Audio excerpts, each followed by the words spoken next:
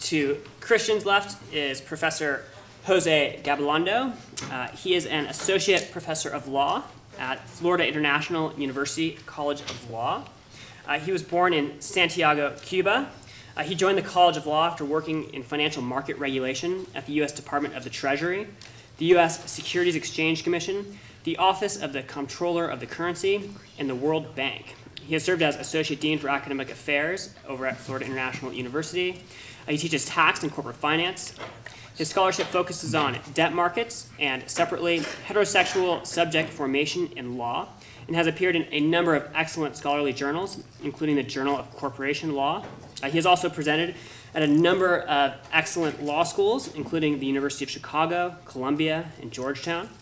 He is a co-author of Corporate Finance, Debt, Equity, and Derivative Markets and Their Intermediaries in the American Casebook series. He has been a featured speaker at meetings of the American Society for International Law, the American Association of Law Schools, the Latin American Law and Economics Association, and a number of others. There's too many there to list, so I had to cut that off. There are a number more impressive institutions where he has spoken.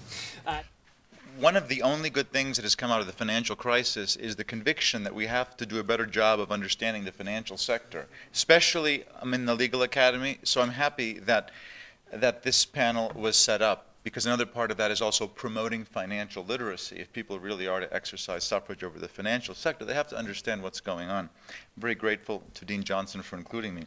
The title of my talk is Fiscal Ideologies and the Incredible Expanding Fed. In part, I'm going to dovetail with what Dean Johnson said, and I agree with his conclusions, and I'm going to qualify them and expand them a little bit. I'm going to do four things today. I want to situate the austerity growth issue that we're talking about today as part of a Hatfields-McCoy-style feud between rival philosophies about what ought to be the relationship between market and state, a debate that goes back over 100 years. Second, I want to suggest that in the economic area, often it's under-articulated moral norms that underlie our conclusions, and the cognitive function served by these norms is to simplify what is otherwise very complex decision-making about things that don't have an easy answer. Third, I want to persuade you, along the lines of what Dean Johnson said, that the Federal Reserve's balance sheet growth was largely justified. And then finally, and this is the least developed thing because I'm going to count on you to critically examine my own assumptions, I'm going to try to come out of the closet about my own unstated moral assumptions. Now, let me start with the first part.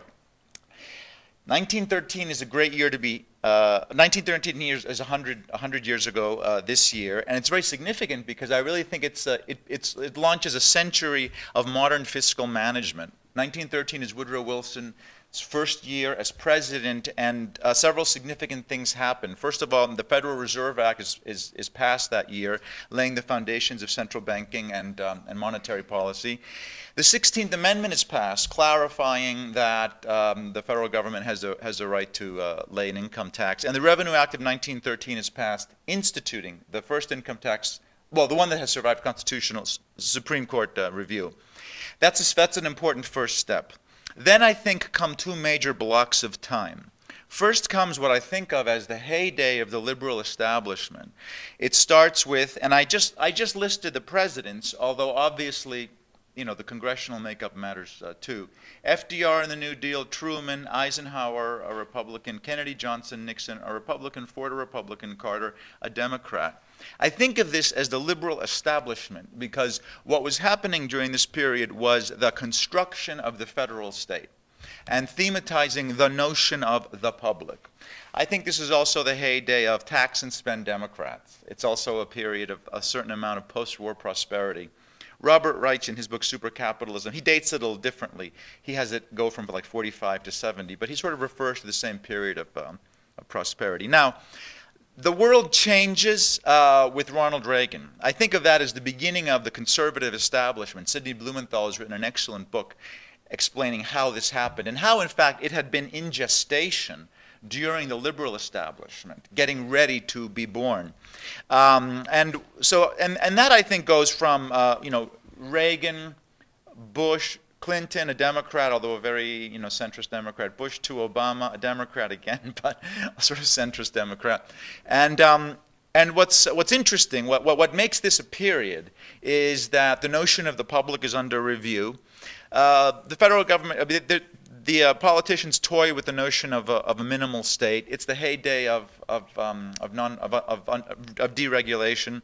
And I think this is the period of borrow and spend Republicans. And it's also, something that happens in our neck of the woods. A federal society is formed, and I think that begins to have a role in restructuring doctrine and the federal judiciary. So, which brings us to the moment, and I wonder if this is another inflection point in these paradigms, and maybe we're entering a third wave. I think Obama does represent that culturally, but maybe there's something fiscal going on. Okay, now how does that bring us here?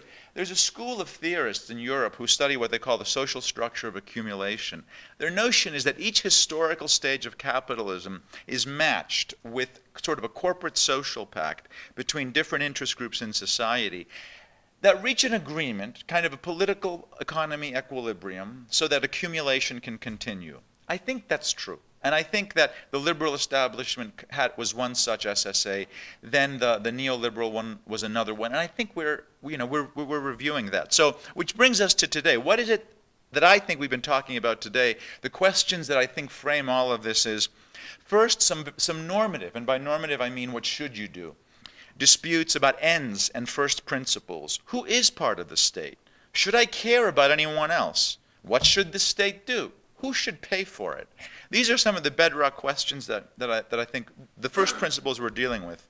And also technical disputes about means. How does the market really work? Because I think one thing that's become clear is our notions of the market didn't work. Someone earlier was saying that the way banks made loans is they said, well, if I can sell this loan, I'll make it.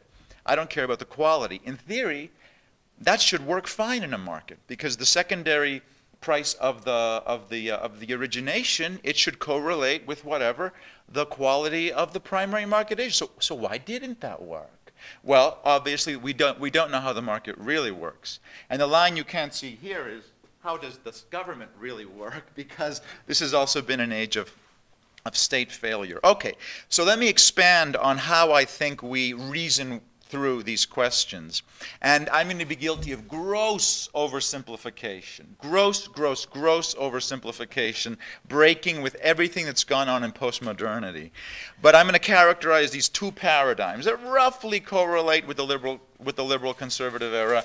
And I'm working off an idea that Michael Frieden, who's a professor of ideology at Oxford, does, which is he tries to break apart the different conceptual apparatuses, what they're made of, what their premises are, and how they relate to policy. And so this is my rough draft. And so I think we're stuck between two paradigms. One is what I think of as the public liberal paradigm, and the other is the private conservative.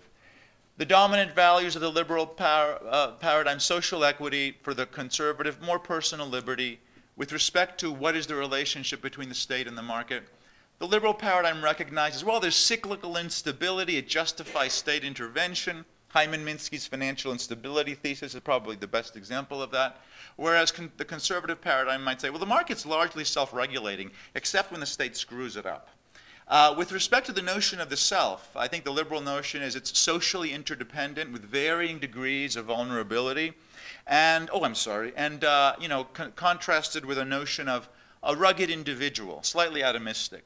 In terms of the nature of the state, and I'm sort of repeating myself, the liberal notion is more an active and broad-reaching state, and the conservative a limited one. Now, this maps out onto a fiscal policy in different ways. The notion of growth is different. We've really been talking about different kinds of growth. When Romney talked about growth in the debates with Obama, he was using growth as a way of avoiding having to raise marginal rates. Because he said, we won't have to do that, because we'll increase the base and automatically through this sort of self-combustible and self-fueling process in a condition of liberty, there'll be growth. When liberals talk about growth, I think they mean more in Keynes' sense of aggregate demand, this notion that every now and then the government's going to have to fund counter-cyclical support. So we really mean two kinds of growth. When Tara was talking about the difference between an outcome and a decision, she was getting at that. Tax policy, there's some important differences. Liberal, the paradigm supports progressive income and, I think this is correct, confiscatory transfer taxation. And conservative approach prefers consumption rather than an income tax, a flat rather than a progressive tax. And the notion of progressivity is different in the two paradigms. In the liberal paradigm, the determination of whether a tax burden is progressive is made at the level of the individual taxpayer, i.e., is there progressive ladder of rates that applies on higher levels of income. If you hear in the conservative paradigm, progressivity is understood to be satisfied. The requirement of progressivity is understood to be satisfied if higher income taxpayers pay more as a class. Well, they might even do that under a flat tax. So I think it's a different notion of the very same word. And finally, I think that in terms of the fiscal approach generally, in the liberal paradigm, redistribution is the goal through taxation and means-tested spending, and borrowing is okay. And I think in a way the conservative paradigm is very reactive about funding because they don't want to encourage the state. And if you have a funding paradigm, that might do that. So I think we're in that, that's the first part of my talk. I wanted to situate where we are historically in this century of ideologies about fiscal affairs. Now, I want to move now to the second point, which is examining the role of unstated and maybe unexaminable moral assumptions in how we reach economic conclusions. And why I have this slide is because I guess I've noticed my own capacity for deep moral certainty in the face of permanently contestable questions. And I think when I really got this, I do a lot of debates on TV. And I debate with the Cato Institute sometimes. And often I've had the experience where my sparring partner will make an excellent point that I haven't thought of. And of course, my immediate reaction is, how can I neutralize and deny that that's a good point? And then later, I'm going to think about that, because that's a really good point. And where that left me was realizing that I know that with certain social questions, like abortion and gay marriage, our conclusions about that rest on moral first principles that precede and really survive data. Your views on these questions aren't going to be shaped by data. And I think there are more moral warrants. And I think there's a similar kind of thinking at work in how we simplify economic questions. You know, the minimum wage debate might be like that. And I think one way to understand it is if you're going to make a data-based decision, you really have to only consider what you're certain of is going to happen in the first circle of causation. Because after that, there's all this mediated causation that dilutes what you want. So I might say these might be first principles, these notions of the state-market relationship, the notion of the self-nature of the state. It may be that those are at the bottom of a lot of our other conclusions about decisions that are really could go either way. Now, what does the Fed have to do with this? I think the Fed is a wonderful thing to study in this moment for a variety of things. First of all, given what it does, I think it is intrinsically and permanently contestable. I think this notion, sometimes there's this notion in thinking that you can have a first best solution against which you judge second best. I don't think you can have a lot of first bests when it comes to what the Fed does, because it has contradictory mandates, not only between inflation control and full employment, but even within each of those. And I think arguably it has a third mandate now, financial stability. So I think what's interesting about the Fed is you really have to be honest that it's all trade-offs there. And so it's an interesting way to analyze trade-offs. Second, I think the Fed's fascinating because on this question of public, private, state, and market, the Fed is the intersection of these state and market powers in a very interesting way because, yes, it's created by a federal statute. It has a monopoly power to collect seigniorage by printing money. But it's very much a creature of the state in that it does its open market operations through the price mechanism. It has to buy at a premium and sell at a discount to induce free banks to trade with it. And that's very interesting. The third reason why I think it's relevant is, the Fed's a market maker for Treasury debt. I think this came out already. The Fed has this account, the System Open Market account, which is where all of the system's securities are. SOMA is also, if you remember, the drug in Brave New World, which is used to pacify the masses. And SOMA is like that too, because liquidity does have that stultifying effect on consciousness. And so that's very relevant to fiscal, and something that has been mentioned, and I really appreciate it. looking at monetary and fiscal policy and banking supervision, that was a third thing that was added today, together. I think you do have to look at all of those together, and it just so happens the Fed does all of those. Okay, so I'm not going to repeat what the programs that Dean Johnson mentioned. I'm just going to distinguish between two of them. I think the first stage was liquidity stabilization. And I wrote an article called Financial Hospitals that explains this in much more detail if you want to look at that. And that was really through the end of 2008. And then has come this more conventional monetary project of long-term of credit initiatives. And I admit that there's a, the liquidity credit distinction is not a perfect one. They're both aspects of monetary policy. But I think this distinction helps to isolate what financial stability measures involve. Now, this produced a backlash of criticism against the Fed. And I was fascinated by the backlash because it came from the right and from the left. And at once, the Fed was accused because it was too big and not big enough, too active and not active enough. And I just thought, that's fast. It reminded me of when I was associate dean and faced the criticisms of that sort of internally inconsistent way. And I thought, what's behind these criticisms? And I'm just going to, and some of it had to do with the Fed's, the Fed has a corporatist capital structure. I just want to spend a minute on what I mean by that before I get into the criticisms.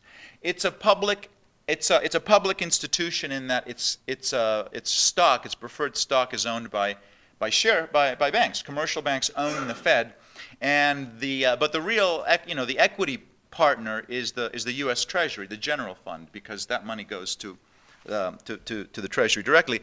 And I think we should be more honest about the fact that we do have a corporatist relationship to banks. We really do. In fact, banks are supposed to serve the special social function of borrowing short and lending long.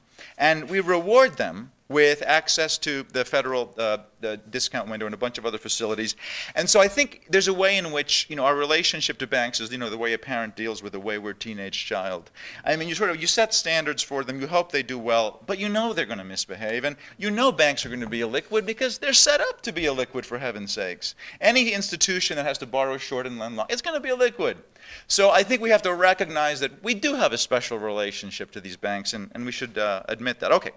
I'm running out of time, so I'm going to spare you the discussion about the balance sheet of the Fed. But I'm going to point out one comment which relates to what Dean Johnson said about the Fed has always been profitable, but it may have losses. And I want to explain to you how it will book the losses. It actually came up in a House Financial Services Committee meeting this week, and it's a fascinating thing. When I read about it, I laughed because I thought only the Fed.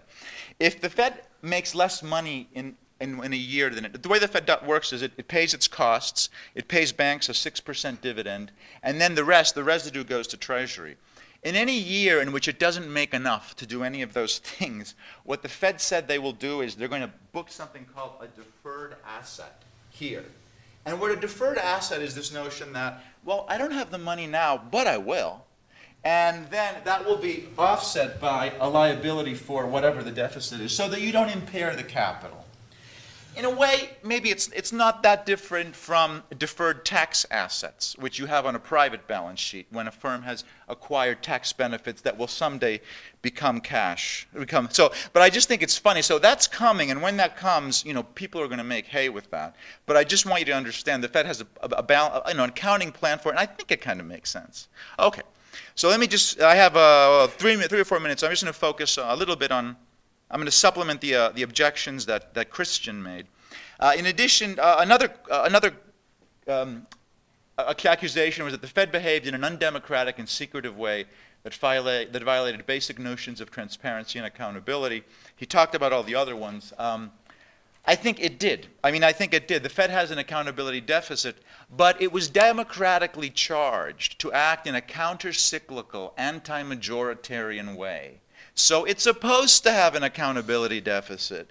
And in fact, people can exercise control over the Fed in terms of the appointment or non-reappointment of its leaders. It's just the long term. And we're used to accountability in the short term. So I demur to that. Yes, it's not accountable, and it's not supposed to be. I want to add another point about the one of the arguments is that the Fed created moral hazard. It did, and there was this loss shifting problem. It did. I can accept that in terms of the Fed's corporatist relationship to banks, but the Fed. It's also interesting because you have to realize the Fed became the market. I mean, the Fed became. There was no market for these instruments, and so the Fed became the market by adding term, liquidity, and and price discovery to these products, and it worked. So I think largely it did a very good job. Now I want to conclude by trying to identify my own hitherto unstated bases for my conclusion. I mean, why do I reach these conclusions? And so here I'm trying to do what I said we all do, which is reason from unstated moral assumptions. One is, I guess, a conservative fear of reform by the people who are in charge of these decisions today, and generally high regard for the Fed's conduct as a central bank. I think of this as, I have an inner Burkean. I'm sure Edward Burke is spinning in his grave because I'm not conservative about many things, but about this institutional arrangement, I am, because I think it has largely worked, and it's entitled to a great degree of deference. So in terms of the Fed autonomy over these decisions, and I'm skeptical about what's been behind a lot of the congressional criticisms of the Fed, and I'm generally suspicious about majoritarian reactions to the Fed. Again, because it's supposed to be an anti-majoritarian institution that everyone is going to dislike some of the time, because there's just no way that it can please all of its constituencies. So I guess I'll stop there, and I certainly look forward to your questions. Thank you for listening to me.